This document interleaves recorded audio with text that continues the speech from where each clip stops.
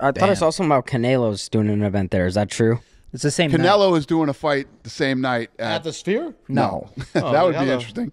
No, at T-Mobile. They're going T-Mobile the same time we are. Why do you say that with a maniacal laughter behind you? God, are they going to go at the Sphere the same time we are? They're just with you. No, I don't have problem with that. I'm good. I'm just doing my thing, and I don't have problem with Dana, and I don't have problem with the UFC. I think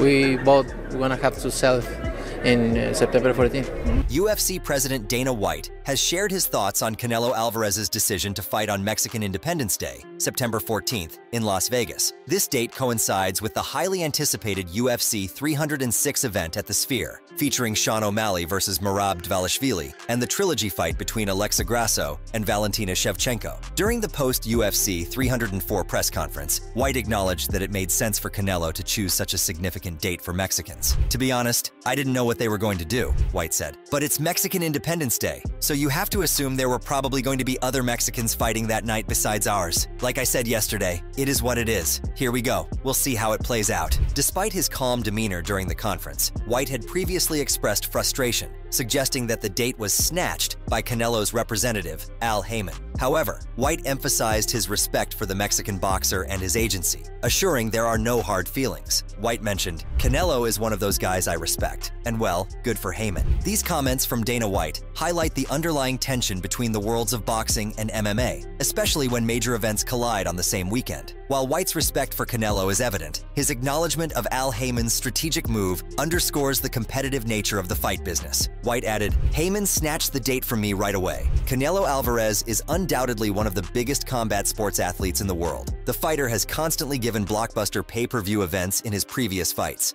Alvarez plans to do the same with his upcoming boxing match with Edgar Berlanga on September 14th. The fight date clashes with Dana White's dream project in the Las Vegas Sphere, but that doesn't seem to concern the multi-divisional champion. With only 1 month remaining in the fight, Canelo Alvarez has been pretty busy with the promotions for his fight. In an interview, Alvarez was recently asked about his head-on clash with Noche UFC on September 14th. While many are speculating UFC to dominate the numbers, Alvarez is quite confident in his ability to sell tickets. I don't care if he's the UFC there. When Canelo fights, he's different. I like how you talking about yourself in third person, like, Canelo do something. With a calm but assertive tone, Alvarez emphasized his unique standing in the sport, saying, "It's just different." He elaborated, "Maybe other boxing matches maybe, but Canelo is different. There are other kinds of fights, but Canelo is just different. I don't care if the UFC is there. When Canelo fights, it's different." Alvarez's words reflect his belief in his star power and the impact he has on the boxing world, especially during such a significant weekend for his Mexican fan base. One knock against Alvarez's upcoming matchup is that Berlanga lacks the notoriety of some of Alvarez's other challenger options, namely WBC interim champion David Benavidez. Saudi promoter Turki Al-Alshik also accused Alvarez of intentionally pricing himself out of negotiations for a super fight with Terence Crawford, to which Alvarez simply responded with a laughing emoji. Alvarez explained why he feels justified in defending against Berlanga despite calls to take on other opponents. Canelo stated, "Look, at some point all the fighters did what they were told." Alvarez's comments shed light on his mindset as he prepares to face Edgar Berlanga, despite some critics calling for him to take on different opponents. Canelo draws parallels to the careers of boxing legends like Oscar De La Hoya, Floyd Mayweather, Julio Cesar Chavez, and Mike Tyson, noting that they all navigated their careers in a way that suited them best. He said, "Oscar De La Hoya, Floyd Mayweather, Julio Cesar Chavez, Mike Tyson, everybody did this. There are stars and superstars, and they made the championship, not the championship made them. So it's way different. I come and I do my career and I fight with Miguel Cotto with a clause, and I fight with Mayweather with a clause, and I fight with everybody to build the Canelo Alvarez I am. Right now, I can do whatever I want," he asserts, signaling his belief that he's reached a point where he's in control, just like the greats before him. This sense of autonomy, Alvarez suggests, is part of what defines a true superstar in the sport. The IBF says, "Hey, you need to fight with this because this. Who's William Skull? I never hear about him. Just when they say, this is your mandatory, I never hear about him. I don't want to do whatever they want. I want to do what I want. In this position, I can do whatever I want because I deserve it, because of all I did." They said, "You don't want to fight Gennady Golovkin. I fight him. Arislandi Lara. I fight him. Callum Smith, Billy Joe Saunders, Caleb Plant, Austin Trout, Mayweather, Cotto, Dimitri Bivol, everything." I did everything, and now, Berlanga. But like I said, I did everything, and now I can ask whatever I want, and I can do whatever I want. Canelo Alvarez's statement reflects his firm stance on his career choices, particularly in response to the IBF's mandate to fight William Skull, a name he admits he's barely heard of until it was brought up as a mandatory challenge. Alvarez's frustration with the governing bodies is clear. He's not interested in being dictated to after all he's accomplished in the sport. Dana White has been working on the UFC at the Las Vegas card for a long time. According to the UFC CEO, his dream project will be his love letter to Mexican fight fans. However, with MGM giving Canelo Alvarez the T-Mobile Arena on the same date, White felt disrespected. However, the Saudi delegate and a friend of White, Turki Alalshik, sided with the UFC to destroy Alvarez in revenge for not accepting his offer. And tell me to have the great fight. I don't understand. Give you good offer, and we give you good fight. You don't want. Okay, give it in your way. We see the interest offer for him, and he doesn't respond with what we think is good for boxing. And this is right. But what is bothering, he stopped this thing and said he respects, but he doesn't respect what we are doing. Nonetheless, it will be Canelo Alvarez's second title defense of 2024. In his last outing, the Mexican powerhouse beat Jaime Munguia via unanimous decision. However, one of the biggest fights that fans are expecting from the fighter is a potential clash with Terence Crawford. Terence Crawford recently made history by capturing the WBA junior middleweight title by outpointing Israel Madrimov. This made Bud the only four-division title holder in recent times. This win also solidified his pound-for-pound ranking as one of the top fighters in the world. What's left is the dream bout with none other than Canelo Alvarez. After Crawford's win, Turki Alalshik announced that he was considering holding the fight. However, he backed out of the project due to collaborative differences with Alvarez. While discussing the fight, Alvarez mentioned that he's down if the money is right. He said, "Everybody wants to fight me. Everybody calling me out and everything. I have nothing to win with Crawford. 2, 3 weight classes less than me. But if the money is right, why not?" Nevertheless, this clash between Alvarez and the UFC has everyone's eyes on it. The UFC fight card is stacked from top to bottom, with Sean O'Malley defending his belt in the main event. Both Dana White and Alvarez are confident about their respective shows, and it will be interesting to see how this turns out on September 14th. With Alvarez's track record and Berlanga's rising star power, predictions for this showdown are already sparking debate. While some question Berlanga's readiness for such a high-stakes bout, others see it as a potential career-defining moment for the young fighter. With September 14th fast approaching, the clash between these two will undoubtedly be a focal point in the world of boxing. Jesse "Bomb" Rodriguez recently weighed in on the upcoming clash between Canelo Alvarez and Edgar Berlanga. When asked for his thoughts, Rodriguez shared his prediction with confidence. "I think Canelo wins. I think it's too early for Berlanga right now," he stated, acknowledging the significant experience gap between the two fighters. However, Rodriguez also recognized Berlanga's potential to make the fight exciting, adding, "But I think for as long as the fight lasts, it'll be entertaining." Jose Benavidez Sr., a respected figure in the boxing community, shared his thoughts on Edgar Berlanga's upcoming fight with Canelo Alvarez. Despite some speculation about animosity between him and Canelo, Benavidez Sr. was quick to clarify his stance. He began, expressing admiration for Berlanga's achievement. "First of all, you know I want to congratulate Berlanga for landing this big fight with Canelo. Everybody wants to fight Canelo." When asked if he was upset about Berlanga getting the fight, Benavidez Sr. responded, No. At the end of the day, everybody's trying. This is what we're all trying to do." Benavidez Sr. continued, emphasizing the significance of the opportunity Berlanga has. He noted, "He landed a big fight. Congratulate him for that. It's not easy. He was the chosen one." Despite acknowledging Berlanga's power and potential, Benavidez Sr. remained realistic about the challenge ahead. He added, "I hope that he could beat Canelo and knock him out. But at the end of the day, Canelo is Canelo, man. He's a great fighter. He's done a lot for boxing." Benavidez Sr. believes that while Berlanga might give a good account of himself, Canelo's experience and skill make him a formidable opponent, underscoring the uphill battle Berlanga faces in this fight. He suggested that Alvarez's confidence might stem from a strategic understanding of Berlanga's style. He also added, "I think he believes that he could beat Berlanga, because of the style and all." Jose Benavidez Sr. didn't shy away from expressing his concerns about the excitement level surrounding the Canelo Alvarez versus Edgar Berlanga fight. He candidly pointed out that the matchup might not generate the buzz that other high-profile bouts would. It's a great fight. I think it's going to be a good fight, and I don't know if people want to watch that fight, to be honest with you. I don't want to watch it. If I have other things to do, I'd rather do. I'll catch it on the replay or whatever, but it's not like I'm going to leave what I'm doing to watch that fight. It's not exciting. It's not you know, what people want to see. This skepticism adds another layer of intrigue, as it raises questions about whether the fight will live up to expectations or if it could struggle to capture the audience's interest. With the varying opinions and predictions about the Canelo ALvarez versus Edgar Berlanga fight, one thing is clear: both fighters are leaving no stone unturned in their preparations.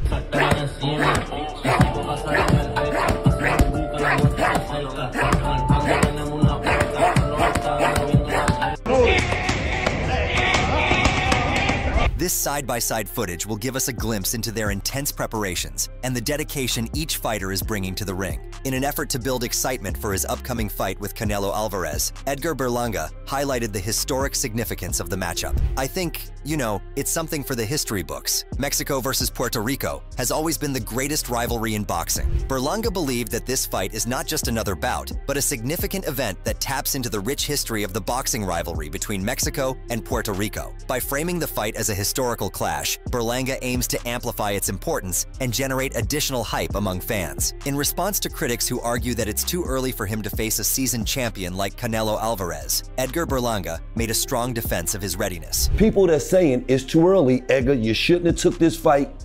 What do you got to say today? I've been boxing since I was 7, bro. I was born into this.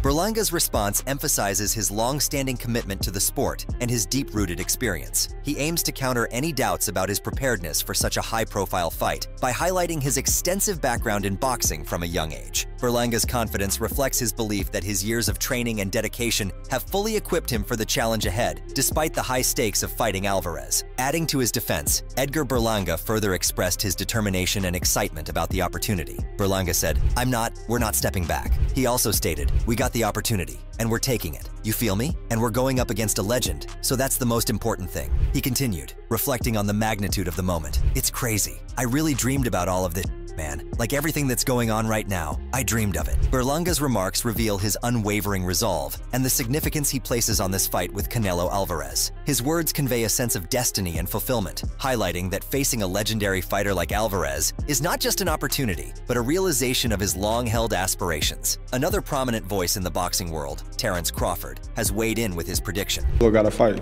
Why would I be thinking about him? What do you think of the Berlanga fight?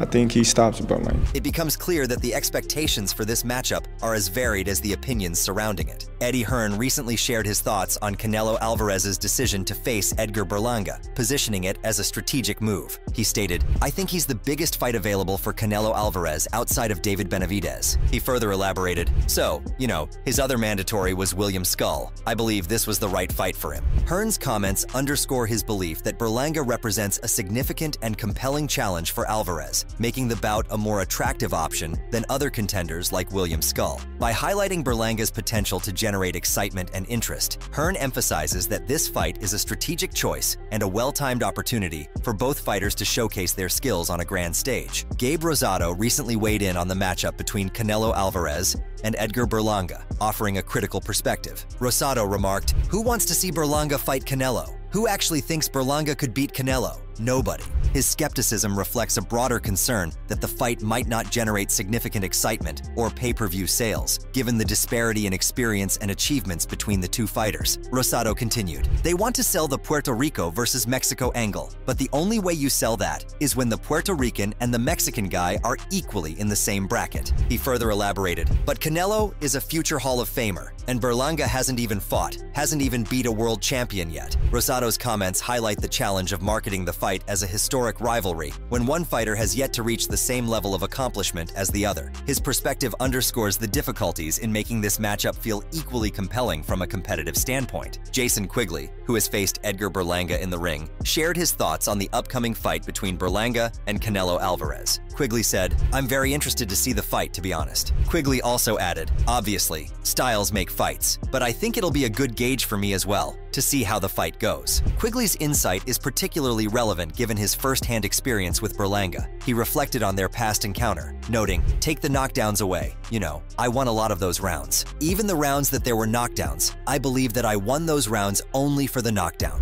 I really wish Berlanga all the best, and if Berlanga wins, I'm hitting the gym big time and I'm coming back 100%.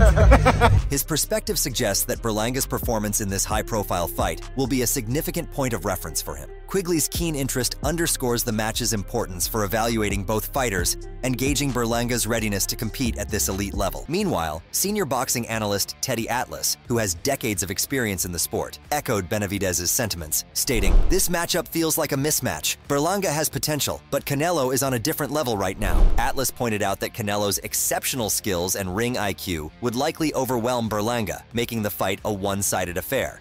Fans have expressed their disappointment with the Canelo-Berlanga matchup, with many believing that Canelo should be facing more challenging opponents. They argue that Berlanga, despite his impressive knockout ratio, has not faced the same level of competition as Canelo and is not ready for such a high-profile fight. David Benavidez, a rising star in the super middleweight division, has vehemently criticized the upcoming Canelo ALvarez versus Edgar Berlanga fight, labeling it as a joke fight. Benavidez, known for his aggressive style and impressive knockout power, believes that this matchup is unworthy of Canelo's legacy and that fans deserve to see the Mexican superstar face top-tier opponents. Teddy Atlas believes that while Berlanga has some potential as a boxer, Canelo ALvarez is currently at a much higher level regarding skill, experience, and performance. Atlas feels that Berlanga may not be able to match Canelo's abilities, making the fight seem uneven or unfair. Meanwhile, David Benavidez openly insults Canelo ALvarez in front of the media and says, "He choosing Edgar Berlanga over true competitors like myself shows he's more interested in easy paydays than proving he's the best in the division." Benavidez also warns Canelo that this fight is not good for his career, as he is avoiding difficult fights to protect his record and reputation, rather than proving he is the best in the division. Furthermore, Timothy Bradley, the former champion and commentator, stated, "People want to see Canelo tested against top-tier opponents. Berlanga is still climbing the ranks, and this fight just doesn't make sense from a competitive standpoint." Timothy Bradley, a former world champion and respected boxing commentator, shared his thoughts on the potential matchup between Canelo ALvarez and Edgar Berlanga. Bradley believes that while Berlanga is a rising star with impressive knockout power, the fight does not make sense from a competitive standpoint. Bradley explained that Canelo has proven himself against some of the best fighters in the world, including Gennady Golovkin, Miguel Cotto, and Floyd Mayweather Jr. He argued that Berlanga, with only 17 professional fights, has not yet faced the same level of competition as Canelo. Bradley pointed out that Berlanga's victories have mostly come against lower-ranked opponents, and he has not shown the same level of skill and experience as Canelo. According to Bradley, a fight between Canelo and Berlanga would be a mismatch, and it would not provide Canelo with the challenge he needs to continue his legacy. He suggested that Canelo should instead focus on facing other top middleweights, such as Jermall Charlo, Demetrius Andrade, or Gennady Golovkin in a trilogy bout. These matchups, Bradley believes, would provide Canelo with the competitive test he needs to prove his greatness and further cement his status as one of the best fighters of his generation. Bradley said, "Trash a fight. Nobody wants to see that. But at the end of the day, Canelo doesn't face the strongest opposition. It is what it is." Canelo ALvarez, the super middleweight champion, announced his title defense on Mexican Independence Day against Edgar Berlanga in Las Vegas. Canelo traditionally fights around Mexican holidays like Cinco de Mayo and Mexican Revolution Day. Berlanga, an undefeated rising star, poses a challenge to Canelo. Fans anticipate the clash of these skilled fighters. Canelo's dedication to Mexican heritage through boxing has gained him fans worldwide. Whoever he's working with at the time, he says he's the best promoter in the world. Because we didn't have the opponents for him. The only fight we had for him was Dimitri Bivol, which we couldn't make because Bivol had a fight to do and then he was fighting Beterbiev. So we couldn't get that fight made. Bivol wanted to do it at 168, Canelo wanted it at the same terms. So he had no choice but to join the PBC because they gave him a good path. But the path eroded. The path that was mapped out never actually materialised. And he doesn't want to fight a guy. He was disappointed with the Charlo fight. Eddie is quite shocked by this reaction. However, Canelo ALvarez gives Eddie Hearn bad news about their relationship. Eddie clearly mentioned that Canelo has no choice other than joining PBC. He looks very disappointed. Eddie believes that this fight can be described as respectable, like driving by a car crash on the freeway. He said, "You can't help but look. Berlanga isn't the opponent that fans wanted from Canelo, but they're stuck with this. Canelo has picked Berlanga over Chris Eubank Jr. as his challenger. ALvarez wouldn't risk his hide fighting David Benavidez or David Morrell and lose his 3 titles." But one person in particular was extremely disappointed and kind of fed up with the situation. This is middleweight elite boxer David Benavidez, who has been Canelo's WBC mandatory fight for the last 3 years. years, but has been actively avoided by the Mexican champion. While Eddie Hearns believes that Berlanga is viewed as a weak, unworthy challenger with a laughable resume, he does bring a brawling style that will make the fight with Canelo entertaining for as long as the contest lasts. Berlanga is a primitive throwback fighter like James Kirkland, who comes out slugging with minimal skills and is there to be hit. You know, I don't want to overstep quickly and just think about Canelo, because the 24th I have an opposition I got to destroy, you know. So my main focus right now is Quigley. I know the Canelo fight is on the verge to make it to coming true, you know. It's there already, you know. But like I said, if I don't perform, if I don't make a statement, if I don't, the new improved Edgar Berlanga, you know, I feel like nothing will happen unless I perform on the 24th. Edgar Berlanga says the Canelo clash is on the verge. Many analysts believe that if Berlanga had been matched against tough opposition by his past promoters at Top Rank and current ones at Matchroom, he would have been weeded out long ago. He wouldn't be getting this title shot against Canelo. Andre Ward, the former champion, believes that at the moment, it appears Alvarez is only taking safe bets to fight against and continue his dominance in the division. While Canelo Alvarez said, "I've been his mandatory for the past 3 years. I can't force a man to fight me. It shouldn't even come to a position where you have to activate your mandatory. What is the interim title for? That's basically activating your mandatory. They got a lot of weird stuff going on over there. At the end of the day, I gotta move forward with my career." According to PBC official, it does get a little exhausting trying to get the fight everybody wants, and Canelo is just avoiding it by throwing numbers people can't take him seriously for. The World Boxing Council is currently run by President Mauricio Sulaiman, and they are the ones not enforcing the mandatory fight between Canelo and Benavidez. Meanwhile, Andre Ward also points to Edgar's performance against Canelo. He stated, "Canelo versus Berlanga might sell tickets, but it's not the fight that'll cement legacies. Fans want to see Canelo in with guys like Benavidez, who's been calling him out and is at the top of his game." Ward also acknowledges that Canelo versus Berlanga could be a commercially successful event, drawing in large audiences due to the star power of both fighters. However, he contrasts this commercial appeal with the importance of legacy in boxing. Legacy is built on facing and overcoming the toughest challenges, something that fans and historians look back on with respect. Because that's just how they operate. So what we do is we sign who we want to sign, that people who have the commercial value, not just guys because they've got a good name. Some of these guys, PBC have lost a lot of money on doing fights with those fighters. So you have to, the price has to be right, the business has to be right.